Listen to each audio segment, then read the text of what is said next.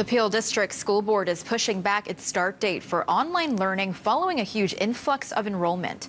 According to the board, 10,000 students enrolled to begin online learning last week. The PDSB says it now needs time to find more staff to facilitate online classes, which were supposed to start next week.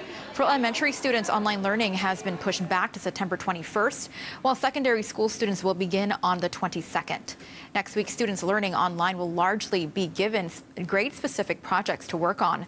The board says the assignments have been designed for the students to be able to complete them independently.